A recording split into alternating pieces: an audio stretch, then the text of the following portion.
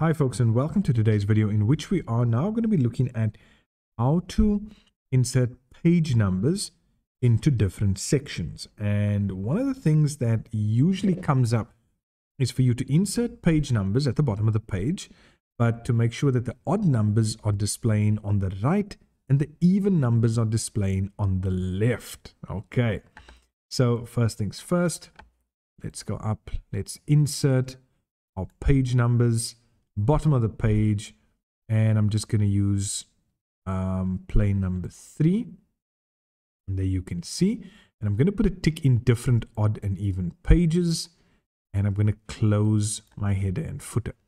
So what you're going to see now is page number 1, nothing on page number 2, and then page number 3.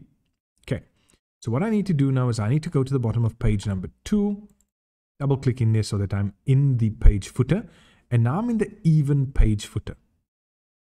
So I can now go up to page number, and I'm going to indicate where I want this page number displayed, because if I display it on the right hand side, remember I've ticked different odd even pages, which means on the right hand side it's only going to display odd page numbers. When I now say bottom of the page and I use plain number 1, I can use anything. I can use page X over here.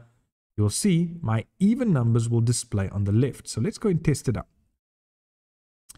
Page 1 on the right hand side, page 2 on the left hand side, page 3 on the right hand side. Now let's just go down.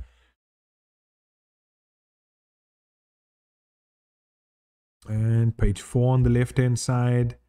I'm just going through, guys. Page 5 on the right hand side and a page 6 on the left hand side. So you can see this is how we do it, by inserting our page number first, then going to make sure we have the tick in different odd even, and then going to specify on the first even page where we want the even numbers to display.